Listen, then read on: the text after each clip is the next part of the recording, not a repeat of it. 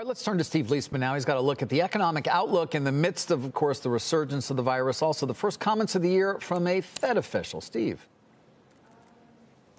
Good morning, David. Yeah, Chicago Fed President Charlie Evans, the first out of the box with comments saying it will, quote, take years to get average inflation up to 2%. Sees not being at 2% a serious problem. Says policy will be accommodated for a long time and the Fed will be near the zero lower bound also for a long time. Fed will be continuing asset purchases, he said. I think what's important here is Evans is acknowledging progress on the vaccine and the effect on health, but it's important to note he doesn't change his policy outlook nearly at all for low rates and quantitative easing or asset purchases in the year ahead. We also have our first look here for the new year at the CNBC Rapid Update on GDP growth. It shows both the recent stimulus and the vaccine announcements boosting estimates for the spring. And even, by the way, for the first quarter, as you'll see, take a look at the numbers here.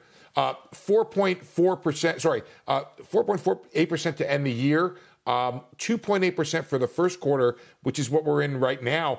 And that's pretty good. I think that is flattered by the stimulus bill that was just passed. It probably would have been lower since that's where the virus resurgence happens. And then you can see the second and the third quarter get the boost from the vaccine. Relative to our November forecast, they are quite a bit higher, 1.2% in the second quarter and a half a point in the third quarter. And there's our first look at the fourth quarter of 2021, up near 4.4%. All of those well above potential.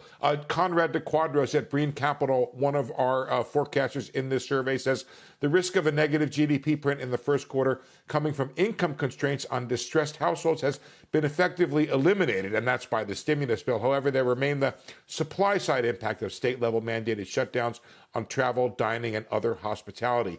Show you the quick look at the full year, minus 3.1%, and we get it back and then some in 2021, plus 4.2%. That is a pretty decent rebound for the full year. Michael Ferroli, JP Morgan, writes, warmer weather and the vaccine rollout should alleviate some of the pressure caused by the virus over time, even if it will take a while for the vaccine to reach a large share of the population.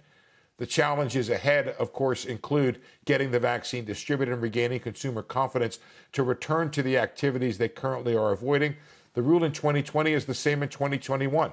COVID policy is economic policy. And Morgan, your interview just before my report here, absolutely key to the economic outlook. Normally we'd be talking to policymakers, talking about taxes, deficits, all that stuff that makes an economy grow.